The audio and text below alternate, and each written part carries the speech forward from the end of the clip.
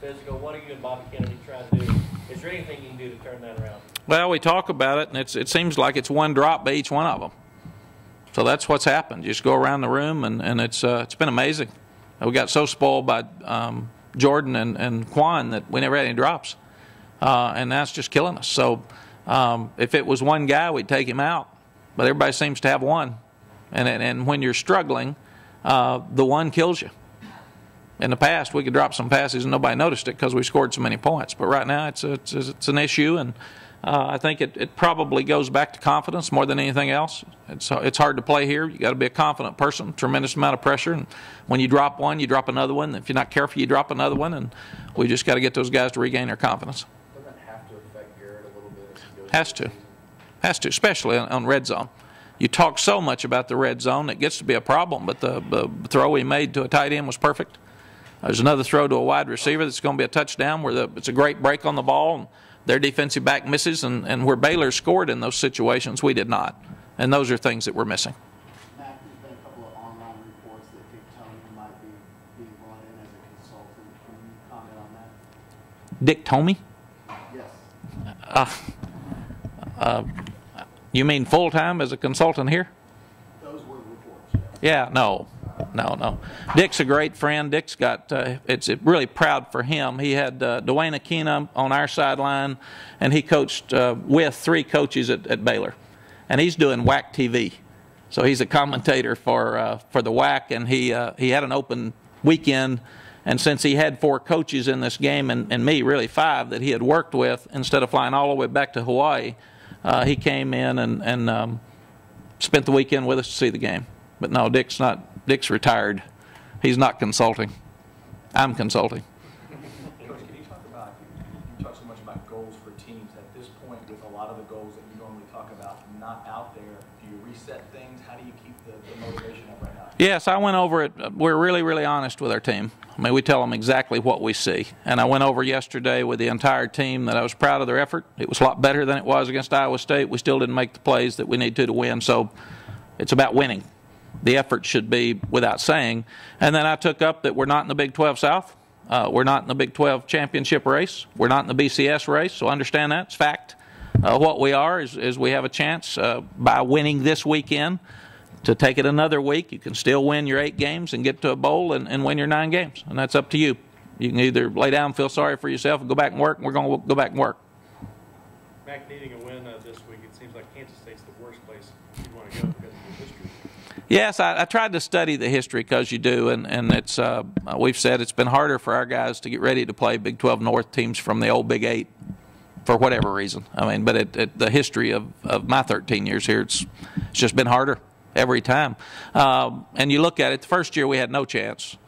Major's first start, they beat us 48-7. It could have been 108-7.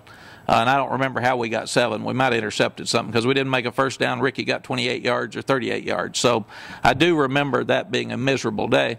The second time we went up there, it was a real tough game after a hard Oklahoma loss, and Marcus Tubbs blocked a field goal on the last play of the game for us to win 17-14, and Kansas State was ranked and had a great team. So that was a great team, great game for us.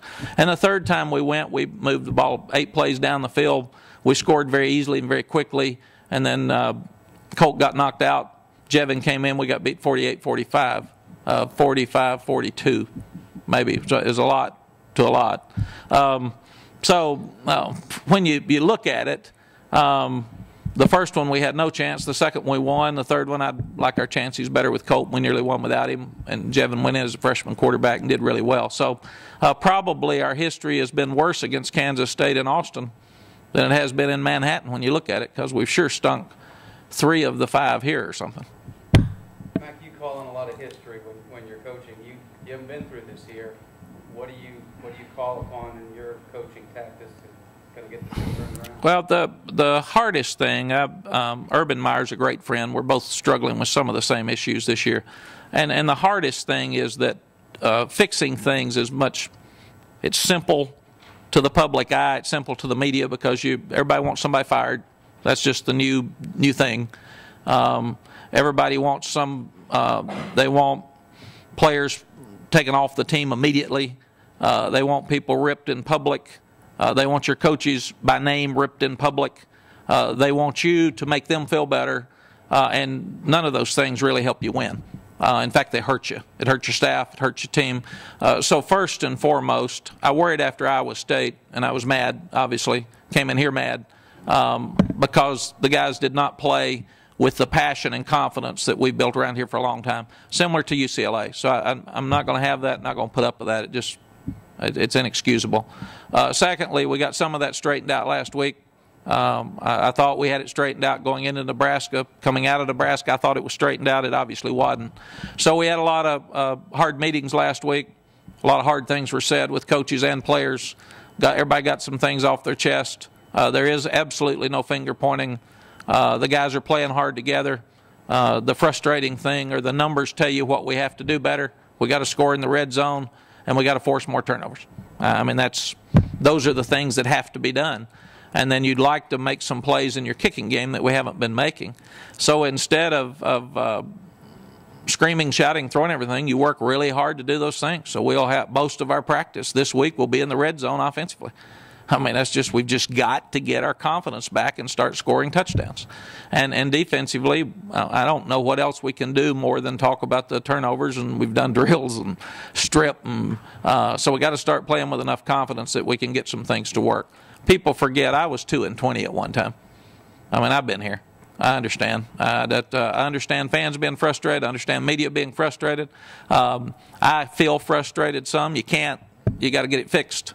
So my frustration has to go away, and it has to turn into production. And so far, we haven't played well. When you go back and look at the fine line between playing for a national championship and you look at what we're doing this year, the obvious difference in those stats says 26 turnovers last year to 11 this year. It says 95% or 63% touchdowns in the red zone last year to a lot less than that now. So those are the numbers that make a difference, and we got to continue to work and fix them. Okay, Coach, we got to run. Sorry, guys, we got.